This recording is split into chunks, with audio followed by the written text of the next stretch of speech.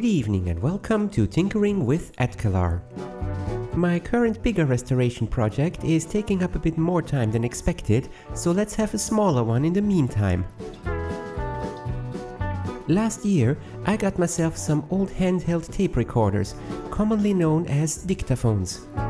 The real tape ones are harder to come by every minute. This lot was sold as not working for parts, and to people like me, that is a challenge. I start off by disassembling all of them at the same time, since they most certainly need new drive belts and I want to save on postage. This video only covers the main unit of the lot, i.e. the one that got me to buy the bunch in the first place. It is a Sanyo TRC 3570, and it is the only one of the lot to use mini cassettes instead of micro cassettes. Yes, there was a format war, even in this sector. The unit has seen better days. Clearly, the last batteries were leaking. The contacts are corroded, with one spring missing, and the aluminum part of the housing has some paint etched away and some white gunk inside. Yuck! The battery wires are also in a bad shape. One of them even snapped.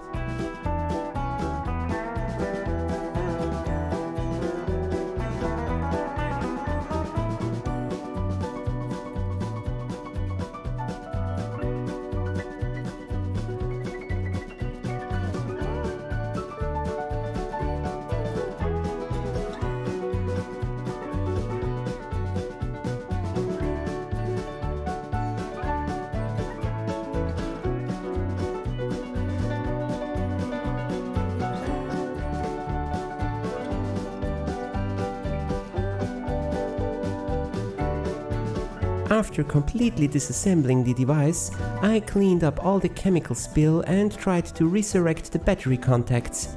But the missing spring made that impossible.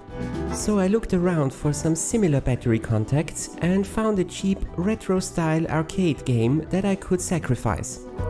But the contacts didn't quite fit.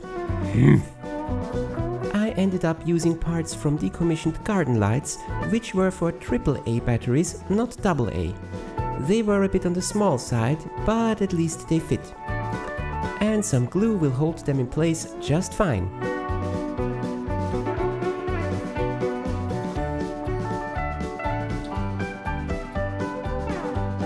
I repainted the aluminum part with my airbrush. Looking good again.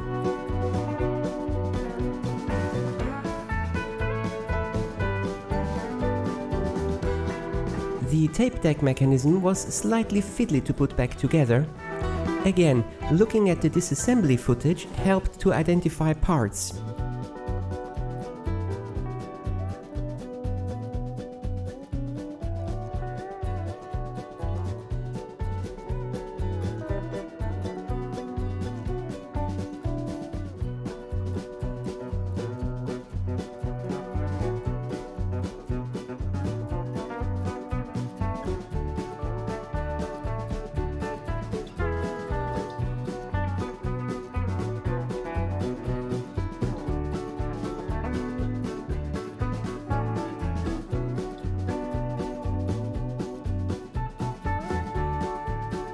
The belt finally arrived, but it was a smidge too long. I had to settle for one of my stash that just barely clears the mounting studs. I didn't want to order or wait for another package.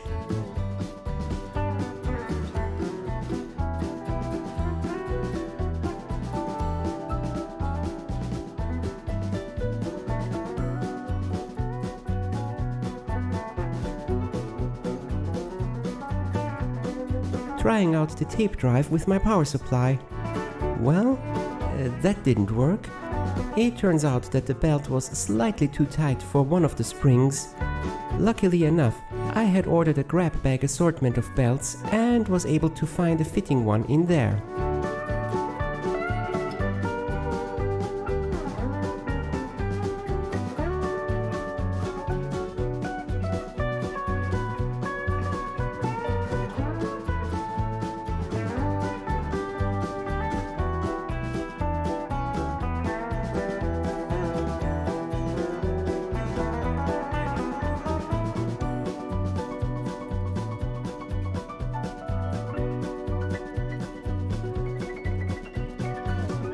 some more fiddling, trying to reattach the crust to the sandwich, so to speak, and I finally had a working dictaphone.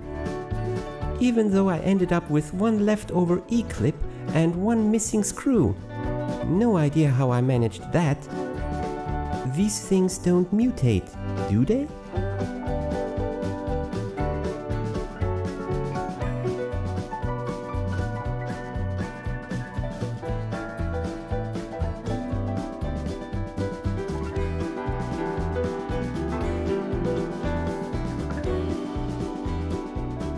Now for the age-old question, why exactly this model?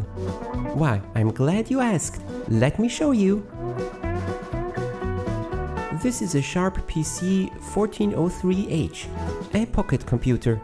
I got this in the mid-90s when they were just about to disappear from shops. It doesn't come with a storage device, but there was an expansion unit called CE126P. I found a new old stock one on eBay. It contains a thermal printer and a cassette tape interface. These old interfaces used microphone, earphone and remote connections. And the Sanyo recorder is the only one that I found that comes with all three of these.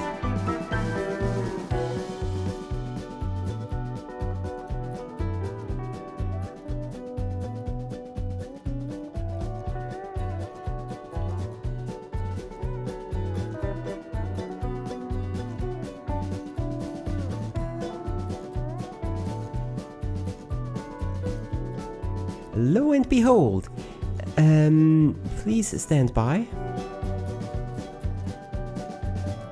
It took some troubleshooting, but it turns out that the problem was not the devices, but rather the stylish metal plugs I got. The Sanyo has the remote and microphone sockets too close together, so the plugs were touching, shorting out the power supply. Whoops!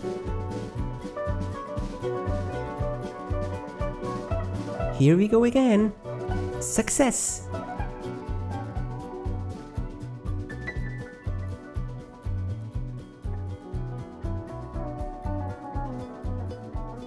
And this concludes tonight's episode of Tinkering with Edkelar. See you next time!